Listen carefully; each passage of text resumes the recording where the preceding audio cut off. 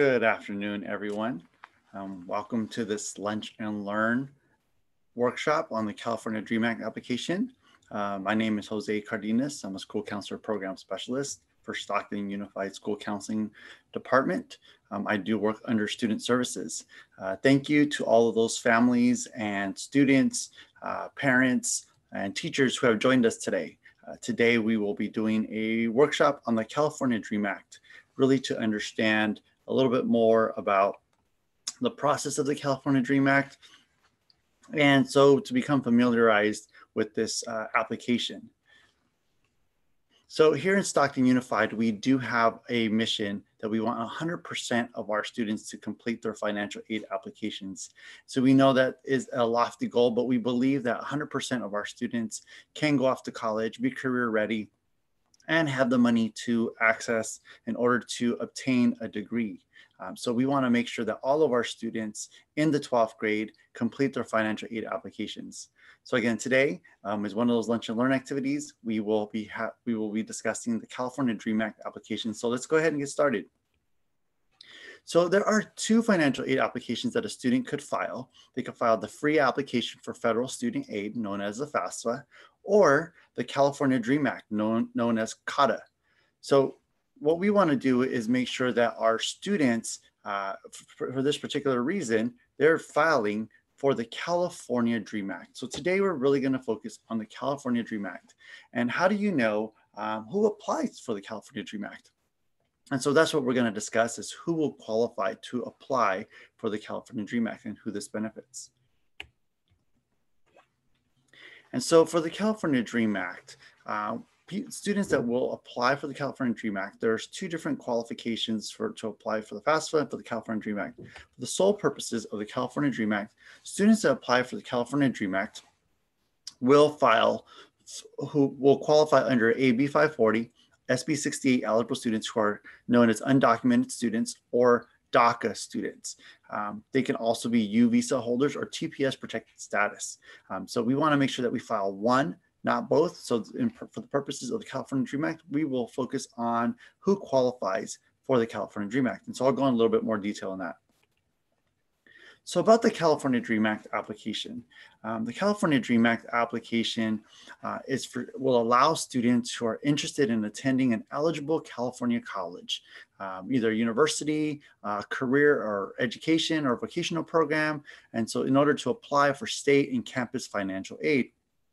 So you can also get state financial aid programs that include the Cal Grant, the Middle Class Scholarship, and the Chafee Grant for foster youth, which also requires an additional submission for online Chafee application. For those who apply for the California DREAM Act, you can also utilize these at the California Public Community Colleges and universities. They use this application to offer campus-based financial aid programs, such as the California Promise Grant that's offered at the community college, the State University Grant known as SUSG at the CSUs, and the University of California grants. So these are at the UCs. So again, who is eligible? We talked a little bit about students that are eligible. Students that are eligible for the California DREAM Act are those individuals who would have qualified under the DREAM Act, or often referred to as dreamers. If you came to the United States and you go to school in California and meet the requirements of an AB 540, you may be eligible to apply for state and campus-based financial aid. Students with temporary protected status or those with a U visa may also be eligible to apply, but you also have to qualify under AB 540. So it's really important that students who will be attending a university and know that they're going to be eligible for the California DREAM Act, go ahead and apply for the California DREAM Act. So how do I access this application? So there's two ways to access this application.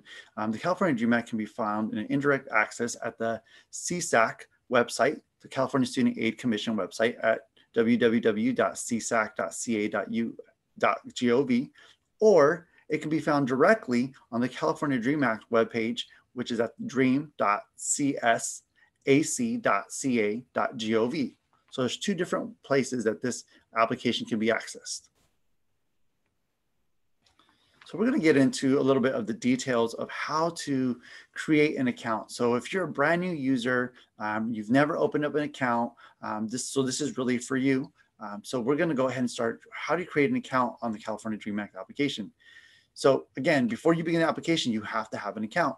So step number one is you definitely have to create an account. Step number two, you will check your email. And step number three, complete your application. So it's a pretty easy process, but we're going to go ahead and go a little bit more detail of that process. So when you first log into the California Dream Act application, you will see this type on the platform. You will see this on the web page. And so what you will see, we're going to go ahead and base this as a first-time user. So let's say we are a first-time user. And we're going to go ahead and click on the start page. So for a first-time user, that means you've never previously created an account or started the application. So you're new to the California Dream Act. You're about to start the application. So this is the first tab that you will go ahead and select. But for those of you who may be a returning user, for those of you who maybe started the application, or maybe you need to renew your application, you would go ahead and select the returning user login. Now remember, this is really want to go off of the first-time user. And then there is one more section for the parent signature. At the end of the application, it does require for a parent to sign. It's actually a pretty easy process. It requires a parent just to put in a PIN to access the student's application. And it's a much easier process to fill out the signature page on the California Dream Act. And so when we go to create an account, we want to make sure that when we register, we follow everything in order on the form. Make sure that we fill out all the minimum required fields that are indicated with the red asterisk. Although we recommend completing the entire form in order to expedite your application and processing time.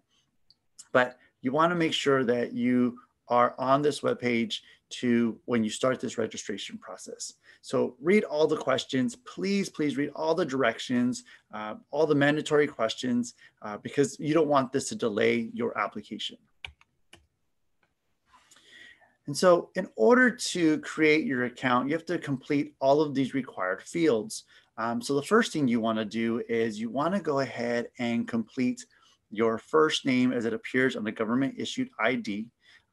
Also want to match these records with your school or any Cal Grant submission. You want to enter your last name as it appears on government issued ID. We know that students with either a very long name, you're going to put in as many characters that possibly fit. And if you also want to use the name that has been on your either school records, on your college applications, also on your Cal Grant submissions. So you want to make sure that matches. You want to enter your date of birth. You want to create a user ID consisting of 5 to 8 characters, and make sure you write this username ID down. You don't want to create multiple accounts. You cannot change this. So you want to make sure that you write down your user ID. And then provide a personal email address. A lot of students tend to provide their school email. So it's really important that you provide a personal email address, because after you graduate, your email at the school districts tend to be disactivated or deactivated at the end of the year. So you want to make sure that you use a personal email address that's active, one that you check quite often. And then you're going to go ahead and submit this. Please make sure that you write down your username. That's a really important part of all of this. When you're doing this demographic part, make sure that you are providing the most accurate information, and you fill out everything with a red asterisk. You don't want to make any errors on this part. Because this is the part where if you make any errors and it's not accurate information, then it's going to delay your application. So once you create an account, what will happen next is you will receive an email. So make sure that you check your email. You will get a link that would allow you to create a password. After you get this link, click on create a password. Once you create this password, write down the password. Keep it with your username, because this is, again, a very important document, very important form or application that you're filling out.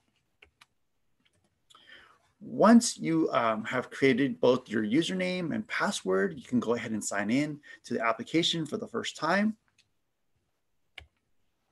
And so when we go ahead and start the application, you create an account, you're going to choose the academic year that you're going to be attending college.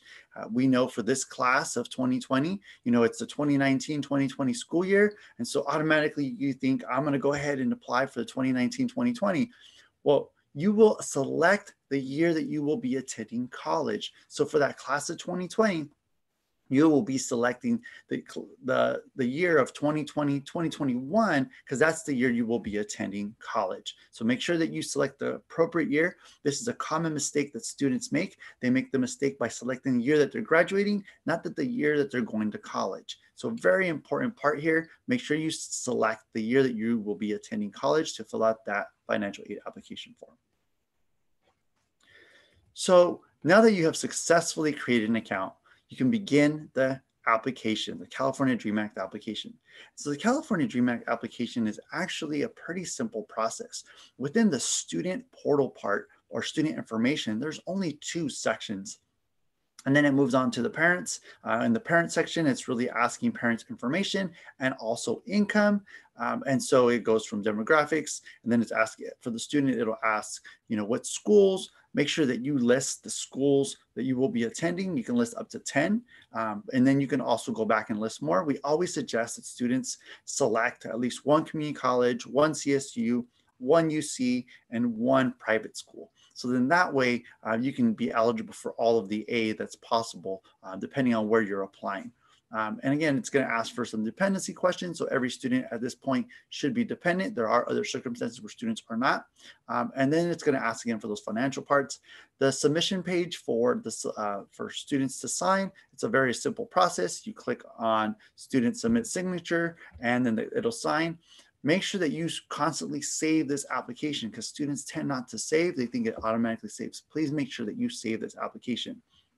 And again, it's a very simple process for the California DREAM Act application.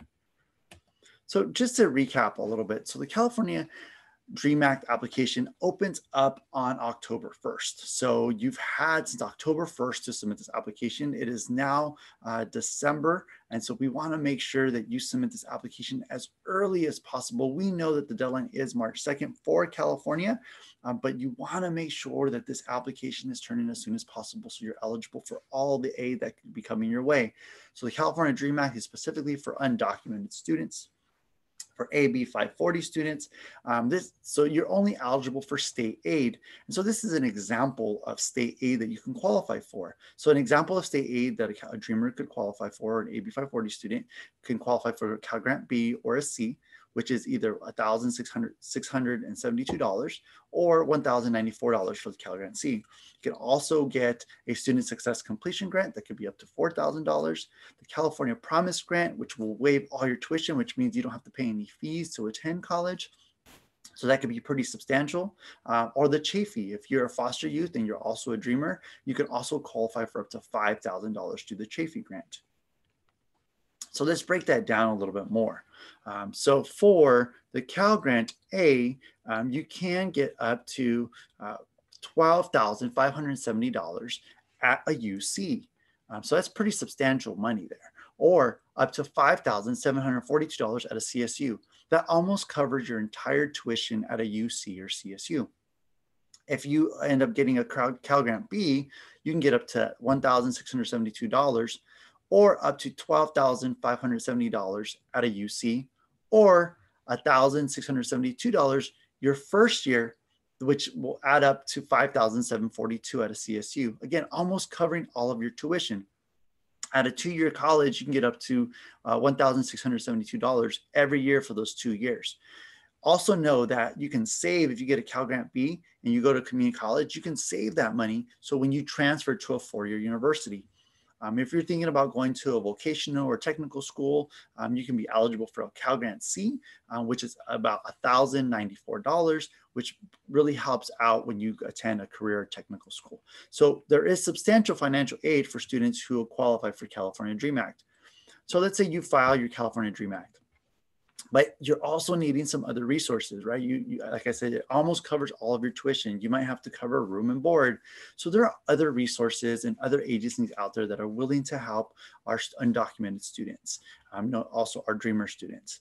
So there is a program called Immigrant Rising. So an Immigrant Rising program really helps transform lives through education. And so they get a lot of resources for students who are undocumented, specifically in forms of college and career and financial aid. So some of the resources that they offer is a step-by-step plan on how to apply. So they have this planned in phases. It's called the California Dream Act Map, Steps to Successfully Apply. So it goes through all of the steps of applying for financial aid. So it breaks it down for students and for families, and this could be found on the Immigrants Rising website. So this has been really helpful for students to follow in phase 1, what they would be doing for financial aid, in phase 2, what to follow, and then phase 3, and then in phase 4. So it breaks it down in detail for students and families. Immigrants Rising also has put together a resource for scholarships. And so this resource for scholarships is specifically for undocumented students who are looking to receive other types of aid. Remember, you can get financial aid through the California Dream Act, which is state aid or institutional aid, but you can also get scholarships outside. And so these are additional resources that will be linked. Please look into these scholarships. They can be very helpful. And last but not least, within Stockton Unified, we also have our own local scholarships. Now, some of the local scholarships are tied to citizenship, but others are not. And so definitely Dreamers or undocumented students can apply to a local scholarship within Stockton Unified and also apply for national scholarships. If you're thinking about attending a private university, undocumented students can also apply for the CSS Profile, which is a college scholarship service for private universities. And you can also use other search engines. So we talked a little bit about Immigrants Rising, but also on fastweb.com, on ScholarMe, Going Merry, College Board. But within Stockton, we also have a Stockton Scholars opportunity for students. We also have the Community Involvement Program. You should never have to pay for a scholarship resource. Remember, scholarships are free. It's a free service. It's free information. The applications are free. So you should never have to pay anybody to get this type of information. So please, supplement the money that you get for financial aid. Don't leave that money on the table. Also apply for scholarships once you have completed your California Dream Act. So again, this is a resource that lives in our Stockton Unified webpage. We also want to mention that there's resources, right? On the California Student Aid Commission website, they have a live chat resource. So students and parents and families can go on and ask questions.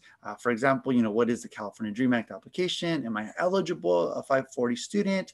What financial aid is available for Dreamers? What is deferred action for childhood arrivals? So what is DACA? And other resources for California Dream Act application. So you can do a live chat. Again, it's linked here, but go ahead and you go onto the Student Aid Commission under the help section. It will have a live chat function. And also here locally, there are Cash for College workshops all over the state of California.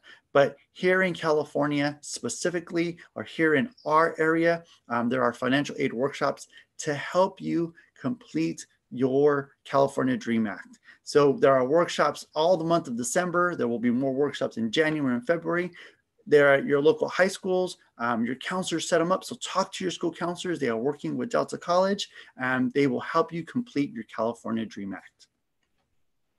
And just for the quick FAQ, I want to make sure that even though you apply for the California Dream Act, all male students must register for the selective service. So any students who are 18 to 25, regardless of immigration status, must register for the selective service to receive state aid.